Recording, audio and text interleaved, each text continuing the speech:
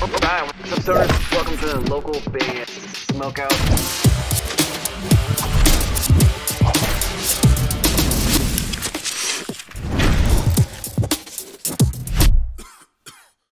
Man, this is awesome. Guys, welcome to another version of local band Smokeout. I have a special guest today. I've been a big fan of these guys for such a long time. I have Reside in the building. How are you, fellas? What's going on? What's going on? Man, this is gonna be fun. This is gonna be a lot of fun. Great. So, just to let everybody know, they were messaging me about 30 minutes ago, and they were like, "Are you ready, bro? Are you ready? What's going on? What's the deal?" And I was like, we're doing it tomorrow." And then it's probably my fault. I'm a super stoner, so it's probably my fault.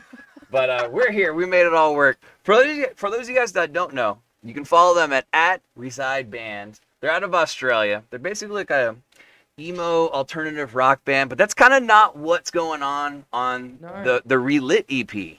No, we are lit. We're relit. We were lit once. And then Let's talk go about again. that. So I jammed it hard yesterday and today.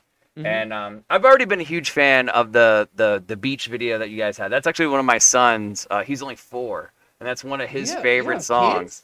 Yeah, I have You one look kid. So young. I have one kid. His name's Lyric. Oh, So cute. sick. Awesome. Yeah, his name's Lyric. So we're diehard music fans, but he loves that song. But how did the Relit EP come about?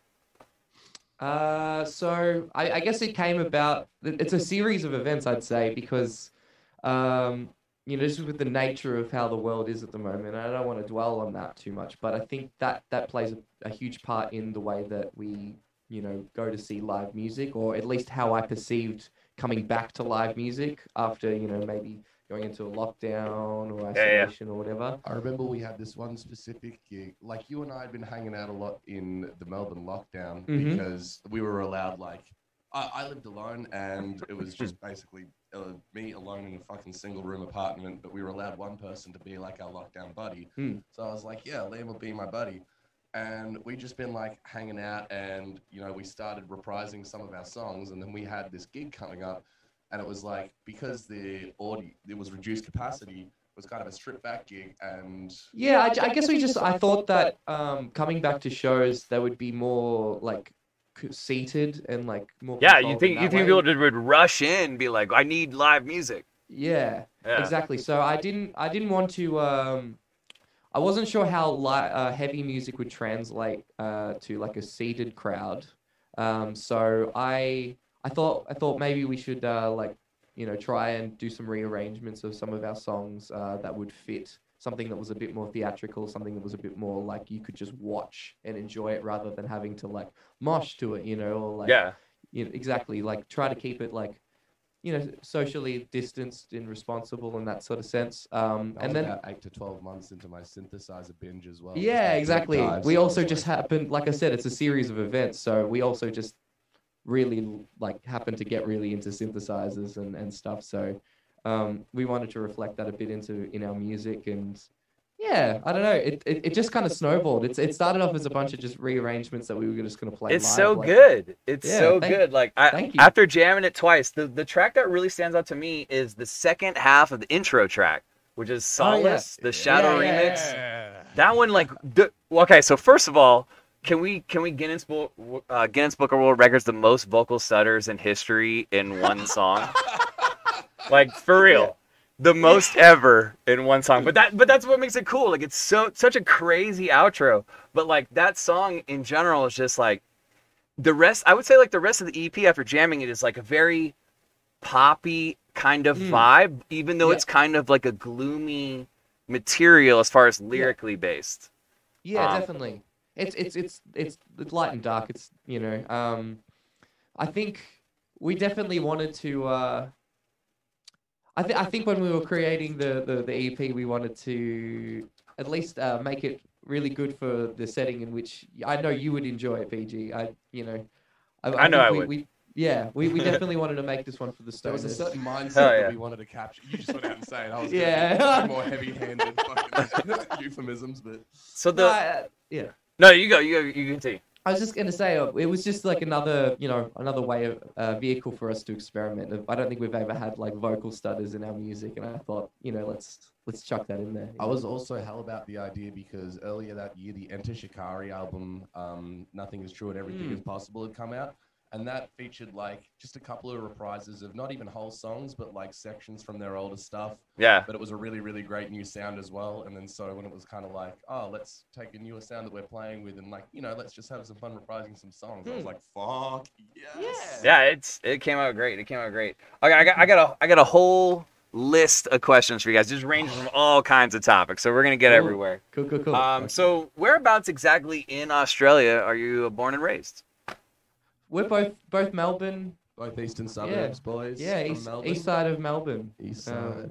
Have you ever left Australia, like to visit any other countries, any other been to the States, anywhere? I haven't been to the States. It's been a dream of mine to go visit the States. There are only two countries that well, actually, there's been a few countries I've visited overseas. The first one was I've been to Scotland for a few weeks. Awesome. Edinburgh and Glasgow specifically, and then we visited a few other areas. But then more recently, my dad and I actually we went on a little like European tour just over for a few countries, and we went to Amsterdam. We went to a place in Germany, which I'm going to butcher the pronunciation, but it's called Gelsenkirchen. Okay. And yeah, thank you. And we went to Brussels, which is in Belgium. Those are the only places overseas that I visited, but otherwise been all around Australia. Okay. What about you? No, I've never left. Left the country. I prefer you live in Australia. I kind of live in the moment, Yeah. For sure, I can dig it. I can totally dig it. That's cool. When are you coming over to Australia? Man, there's so many bands that want that. I know, sooner than later, or hopefully sooner than later, for real. You know how much free accommodation you'd have in Australia? Just like how many people would want to put you up over here and hang out with you? I don't know that, but that I'm honored that there's even people that are willing there's to do lot. that. I can promise you there's a lot. That's cool. I'm gonna dive forward just on a question out of nowhere. Yeah. So I kind of discovered you, Liam, obviously through Wind Waker. Yep. Can we talk about Wind Waker maybe, because I don't really know the story of why you left and what started Reside from that. In my opinion, like having heard The Sitch, which I think was one of the last songs that you kind of did with them, you can kind of hear the sound changing in Wind Waker, and I feel like that was probably a little bit of your doing on that. But let's talk about that. Sure. So I've known the Wind Waker guys for quite some time now. I used to play in their band. Oh, I don't know. It might have been like 7 or 8 years ago now. When they first ever moved down to Melbourne. It was one of the first shows I saw of theirs, and I just happened to be really into that music at the time. I wasn't playing in any bands. I was doing a lot more electronic and hip hop stuff around that time, just on my own. And I think I said to my girlfriend at the time, I was like, man, I wish I could play guitar in a band like that. And I'd met Will and Chris, who's singer and the drummer of Wind Waker, and I was just chatting to them, and a couple days later, their guitarist had left, and they'd asked me to audition. Right after the show that you saw? Yeah, exactly. Wow. It was just like, it happened. It's just meant to be. And I had, and little trivia there, Will Eggleton, who plays in Reside, actually was in Wind Waker as well. He was the one who came up with the name Wind Waker when they first formed there. So they all come from this country town called Wagga Wagga up in New South Wales. Wagga Wagga. Yeah, that's it. Okay. It sounds like some made-up word, but I promise you that's the town. For sure. All words are made up. It's all right. So yeah, and then years passed. Both Will and I had left, but I was still sort of in their peripheral. I'd sort of helped them out with some of the electronic components of their music. And then they were kind of going through guitarists. The chemistry just wasn't working, and then so they asked me to fill in for a little while. Me with the other guitarist, Jesse Cross. Both of us were filling in for Wind Waker, and so at that time they were kind of only acting as like officially a 3-piece band. And then after that, it sort of it was coming time for us to write and record the Empire record. So we'd done New Infinite, we're helping him write that, and then Empire was being written. And yeah, I guess I had a pretty heavy involvement with the songwriting on that record, and I'm very proud of that record. and what it's done for both myself and the guys in that band in terms of our trajectory. But I guess I'd started Reside during that period or a couple years prior to that. And really quick, it seemed like at one point when I was doing my deep dive that there was actually a second vocalist for you guys, or something. Like I stumbled on a song and it looked like somebody else was singing. Oh yeah, I think Sal like an old one. Yeah. On our first EP, Sal, our bass player, sang on a couple of the songs. Yeah. Okay, so when was the transition of you going full time as opposed to like doing the trade off? I don't know. I think that maybe just came out of during the writing period of the Light That You Saw. Yeah, so our last sort of like official EP, I don't know, The Light That You Saw, which is probably what you discovered us from. That was that came around the time of writing that. It was like that was a very personal record for me, and I think just naturally it slipped into something that I don't know. I felt like I wanted to be on full time, and at that time, I'd also given away playing guitar. So we were playing as a 4-piece. I was playing guitar and singing, and I found that I just could sing a lot better and in a lot more control. Without the guitar, without the distractions. So that's because you do all the concentrating. You got to concentrate on all the chords. Exactly. I can't play guitar, so I mean, I just my brain can't handle that. Those two different functions. Your smooth, creaseless brain. That's it. I need to build them ridges. Yo, so you guys are just coming off a mini tour right now, right? Yeah, we just did a run of shows. It was a lot of fun. So you can see him smiling. It was great. Talk about just a badass memory of the mini tour that just happened. Like something maybe not show related, but maybe something that a fan did or just anything. I go on show related. Okay, that's cool. At our first on the interstate shows of the run, we were in Brisbane, and I remember like the show was just running hell ahead of schedule. Like we had 20 minutes extra, and we were like, shit, well, we don't want to start too early and have, people that just wanted to rock up for the headline band kind of miss out on half the show, but we also don't want to keep people waiting an obscenely long amount of time. And so the guys, usually I just kind of do this like synthy textured walk on for the guys, and it's a bit of fun. But they were like, are you able to extend that? And I kind of just had to think on the fly and think, what can I improv? And I realized there's a couple of chord progressions that kind of share the same, the same key. So I could kind of blend some of those and blend the leads together. And little medley. Make a nice medley, but also mostly just a big wall of textures. And hell yeah. I was in quite a mindset, let me tell you. I was somewhere else here. For sure. And I was a bit anxious stepping up, and I was like, shit, I don't want to fuck this up.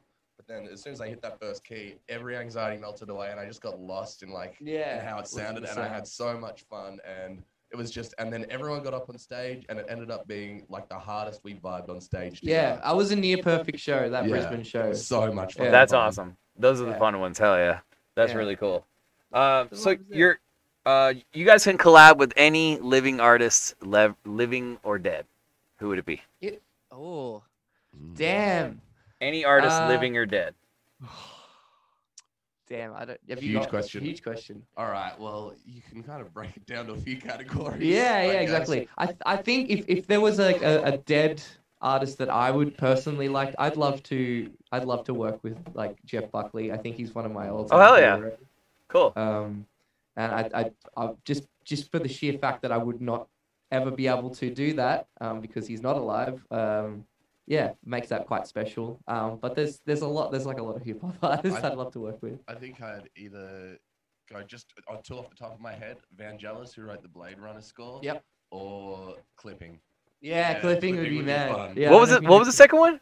Clipping. Flipping? Clipping. Like CLIPPING. I don't know what that is.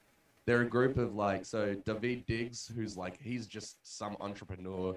Like he's got his finger in every pie. He's like an actor. He's one of the main guys in Hamilton the musical. I don't know, but okay. I know Leslie Odom's the other main guy in Hamilton, but you're talking the guy that has the main guy. I think so. I haven't seen I haven't seen Hamilton, Hamilton either. So I I'm haven't seen it talking either. really out of my ass. We're all But like, he plays in this industrial experimental hip hop group called Clipping. Yeah, it's just him and two like noise artists on Yeah, synth. Okay. it's like noise, but like with like like gangster rapping over the top of it. It's fucking. I'll have to check that amazing. out. I'd never heard of it. That's Please. cool. Yeah, it's good You shit. should go listen to the song "Check the Lock." That song. Okay. Yeah. Okay. Yeah, that's the song. So, you guys are in a non-cannabis friendly country, but every now and then, Oh, yeah. I think the vast majority of people probably do it. Yeah. But just Look, low key. I think that there's a federal stance on, no marijuana. But if you kind of draw out in a cartoon, your stereotypical bogan, it's a dude sitting in high vis on a lawn chair with a Gatorade Bug and a VB. So, for sure. so I think it's also part of the culture to an extent. Yeah. Which is funny. I'm a river right now for you. It's kind of an inevitability that it would get like legalized at some point. It's just they're just pushing back the clock. But the thing is, they could also tax so much fucking money off it. Yeah, that's what most of the states, like individual states over here, are doing. They're just taxing the hell out of it. But at least you don't have to worry now. Like you don't have to like look around like somebody looking at me when I'm smoking a joint or whatever the case may be. Exactly. It was a bit of culture shock when I visited Amsterdam. I mentioned earlier for that very reason. I think it's okay to do it in public. I think there's still some I don't know what it's like over in the States, but I think the one thing I learned was there was still some social etiquette. Like you don't just do it like at a restaurant or something like right. that. No, they still tell you to kind of that's go, round a couple meters down. Yeah, exactly. Yeah. But it was just interesting to see a world or a culture that didn't. I guess didn't. What is the word I'm looking for? Like Control it, yeah, or just, yeah, exactly. I don't know. It wasn't against the law. Yeah, it'll be done sooner or later. Okay, so whenever I show your guys' music to people, the number one band I get as far as like a comparison is Movements. Yeah. Are you tired of that, or do you embrace that compliment? I know I can't be the only one. You're definitely not the only one. And I think Movements are a terrific band, and I think Patrick Miranda is a great vocalist and songwriter. I think they definitely had an influence on us at a certain point in time, and I think they still do. I think they're a great band. I think we just have with this Relight EP and moving forward, which is what we want to expand what we are known for, rather than just being sort of like the one-trick pony that writes some melodic post-punk music. It's far greater now. It's far more broad, which I find more very exciting. But I think that the content probably will still remain similar. It's still going to be punk and emo music. I mean, I to be honest with you, I think Movements album they dropped recently was actually my favorite album of last year. So I think that's one of the reasons I gravitate towards your guys' music a lot. I think it was heavily underrated. That's for sure. I think it was a heavily underrated album. I love Feel Something. I think that's one of like a near perfect album, and I think a lot of people would agree. But No Good Left to Give is very incredible. I love that second half. The second half of that album, just straight through, is really great. It's almost there's pretty much no skips on it. Yeah. But what was your favorite song off that album? Just out of curiosity. What is it? 12 Weeks? Is that what it's called? Oh, 12 Weeks is really good. I like Seneca. Yeah, Seneca's really good. In My Blood, the first one is cool. It has some cool like melody harmonies on it. And it's fantastic. I wanna hit the share screen button real quick. Okay. With you guys, and let's have a peek. so now you can see what's on my screen, right? Look I at that, can. So I want to play this lightly in the background. All right. But let's talk about the video. Yeah. We got crazy makeup going on. We got awesome 5-year-old toys. My son was all over it. What inspired the video? We wanted to have fun. Yeah, I think we just wanted a very low stakes, just vibey video that felt like the music that was being played. And It came together very easily. I mean, like a lot of our videos, though, it was made by ourselves in collaboration with Liam Davidson, Lord Media, who is essentially like a sixth member of the band. You know, he's pretty much done most of our videos and works very directly with us. And yeah, I guess the makeup just comes from a lot of my influences. I love a lot of both male and female figures that that wear very theatrical makeup, and I think the sunnies came more from you. The sunnies came right out of my personal collection. Yeah. I love the what are these daisies? The daisy glasses or Yeah. sunflower glasses. They look like they'd be cool to wear, but it just makes everything look toxic in the world. Yeah, Saleh calls them piss glasses because it's all yellow and just looks disgusting. Yeah. And especially at the beach, it just wasn't what he wanted, but God bless him for just soldiering through. Yeah. It has such a fun vibe, but why did you specifically pick out the Lionel Richie shirt, which I noticed at the end you dropped the hello right at the end. I see it all, man. I see it all. So you specifically did that, but why that shirt? To tell you the truth, I think I paid a visit to H&M like either that day or the day before, and I was like, I need some new threads for this video, and I saw that shirt and I thought it was way too funny not to wear. Yeah. You pulled it out on the day and you were like, now I've got some other stuff, and if you don't, if you think this is a dumb idea to wear this. Hello. And I was like, no way, dude. Is it me you're looking for? Yeah. I love that jam.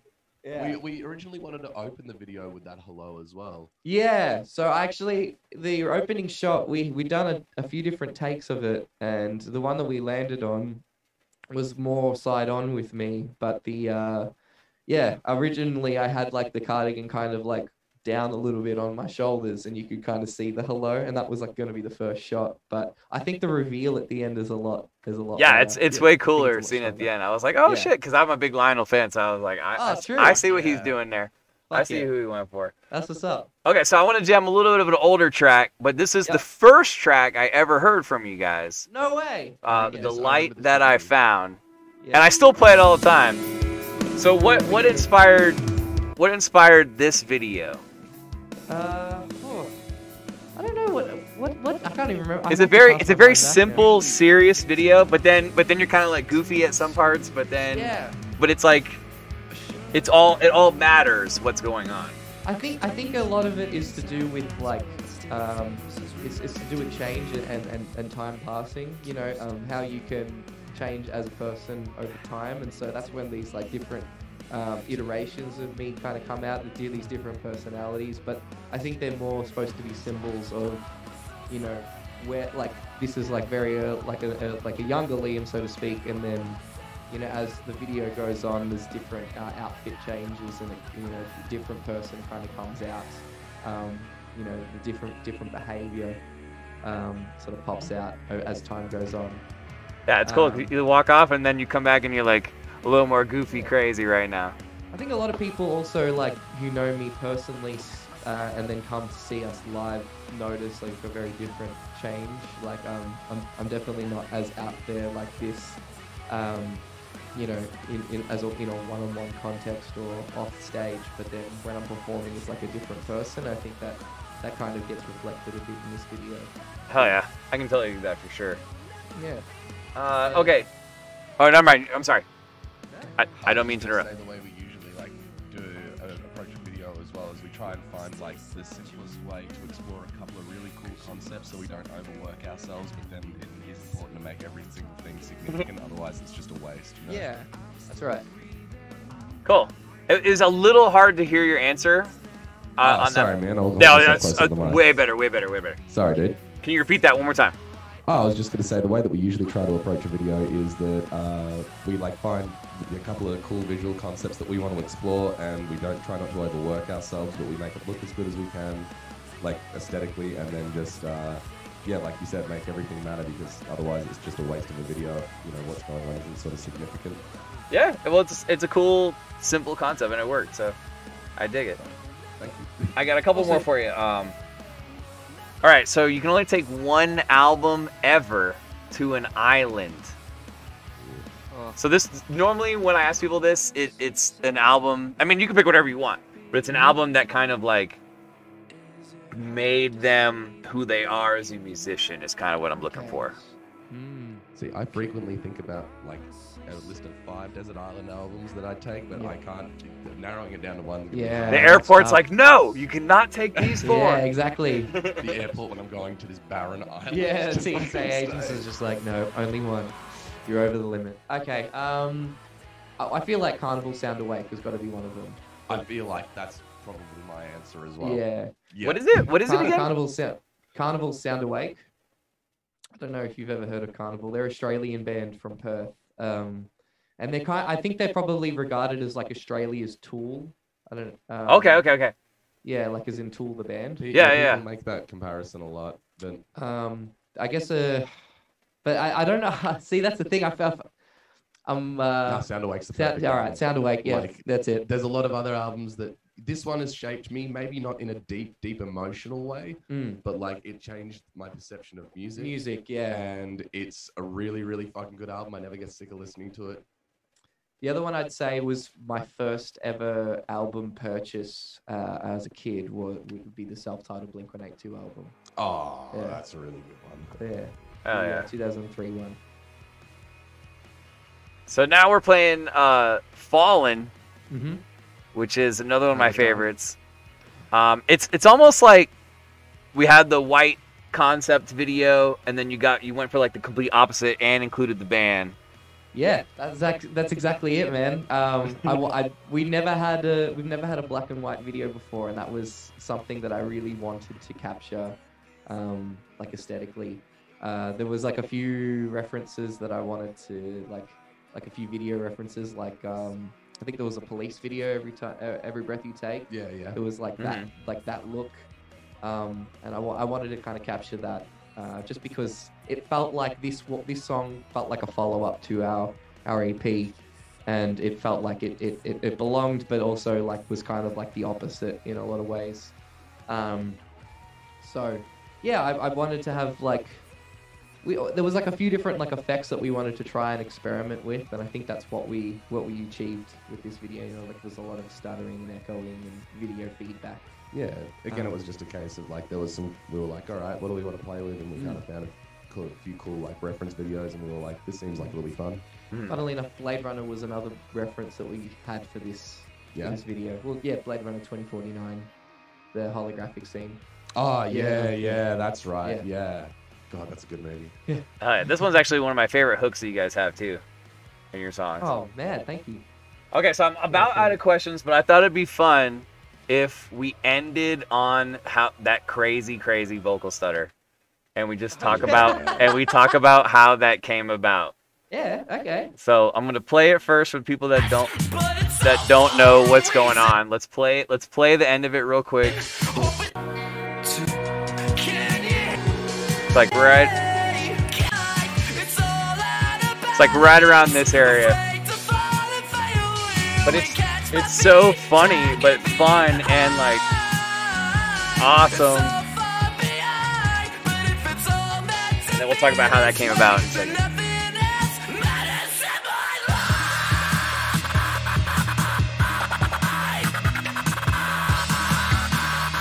It's so tight. The producer's like, I got it. You guys were like, what the hell? It's amazing. Let's keep it. Thank you.